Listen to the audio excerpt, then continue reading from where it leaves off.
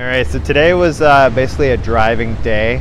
We drove 4 hours out to Dunedin and then 4 hours back. We drove out to see the Blue Jays out on the west side of the peninsula. It was a 1 o'clock game, so we just got back now.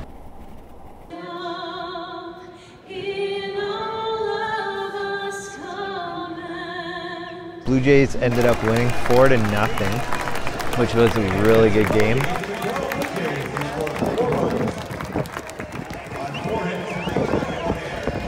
Overall, we spent most of it on the road. Then we made it out to Dunedin, got some hot dogs, enjoyed a nice ball game there. It was good to see the boys of summer in March. I just got back now at 8 o'clock, and tomorrow I'm probably just going to be taking it easy, resting it up, and probably working on my tan, because I hear the temperatures are going to go up within the next few days, so hopefully I can work on my tan, go swimming a bit. I'm hoping I can get some use out of my bathing suit tomorrow. And that's it for vlog 3, so stay tuned for more. Yeah.